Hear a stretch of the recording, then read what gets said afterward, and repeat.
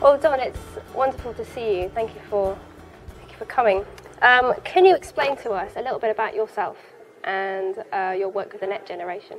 Well, I started studying kids as a generation many years ago, 15 years ago, and I noticed how my own kids were able to use this complicated technology. And at first I thought they were prodigies, but then I realized that all their friends were like them, so that there was something really big happening here. So I started working with 300 kids, and I wrote Growing Up Digital. That was back in '97.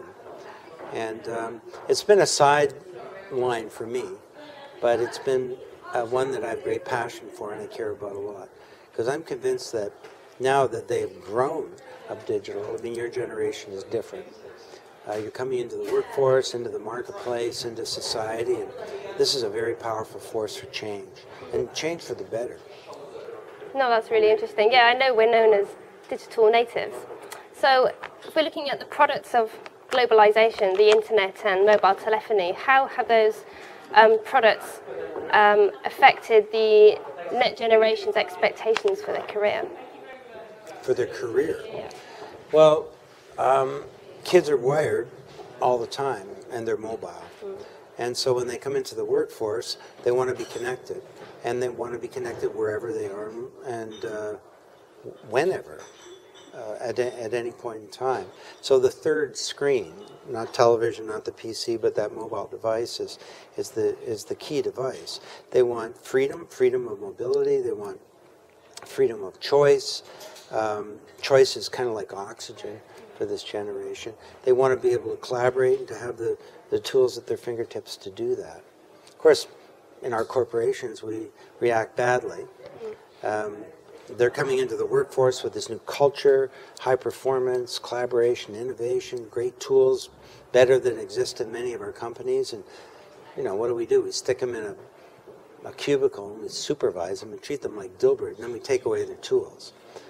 In institution after institution, we do the opposite of what we should do. Net Genners are also seen as quite disloyal. But we've noticed that they're particularly very, very fiercely loyal to their social networks. So what's going on, and what can employers really do to gain that same level of passionate loyalty from their Net Genners? Well, disloyalty is sort of a pejorative term that comes from an employer about a youngster who has the power to move around. And who at their fingertips has enormous information and knowledge and networks and the ability to carve out and design their own lives. So what do? We try and change them as a generation to want to come and just sit in a cubicle and work for us the way the traditional generations have done? Or do we change our organizations to embrace all the powerful stuff about their culture of innovation and of speed and of collaboration and so on. So to me, on the other hand, you want to, if you have great human capital, you want to try and keep them. But keeping them doesn't necessarily mean keeping them inside the boundaries of your company. Like, you can kind of have your cake and eat it too. You know, you can have their talent, but they're part of a network, an alumni network, a business web, whatever, and that can be very powerful. Ogilvy One, the big ad agency in New York, Brian Featherston-Ha, the CEO, says the best ad people there don't actually work for Ogilvy. They have them, they're part of their business web, but they're not on the payroll. And that's my whole business model, is I've networked with all kinds of talent, and they're not inside my boundaries, but I still have them. So how about Net Genners as consumers? What can companies do to adapt their products to that generation? Well, I think most of what we know about marketing is wrong. First of all, they're not really interested in products. They're interested in an experience. Even if it's something like a great handbag that looks like a product, it's actually the whole experience of going and purchasing that, and the relationship that you have with that company. You know, you've got your own whatever. And so they're also a generation that wants to have relationships with companies. They don't want to just be sold to. They don't watch television ads as much as previous generations. A lot of them cut them out. So you need to find new ways of getting to their networks and influencing them in new ways. They're a generation that cares a lot about integrity. They want you to be a good company. And increasingly that means more than just being honest or abiding by your commitments or having transparency or being considerate and caring and so on. It means that we want you to behave well in the world. We don't want you externalizing your costs onto society. We want you to be a green company.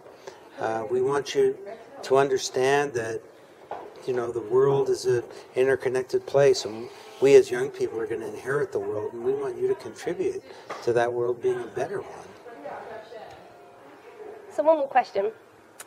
So what actually do you think is the biggest opportunity that the next generation will bring to global business?